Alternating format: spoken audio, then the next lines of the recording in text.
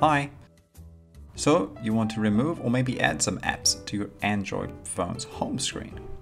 Here I'm using a Samsung Android phone, but the procedure is basically the same on all Android phones out there. Firstly, to remove an app from the home screen, you press and hold on the app until a little menu pops up.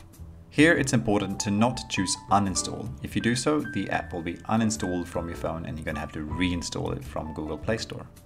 So instead of uninstall, pick remove.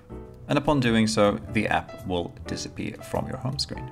If you instead want to add an app to the home screen, open the app list, press and hold on the app until a little menu appears.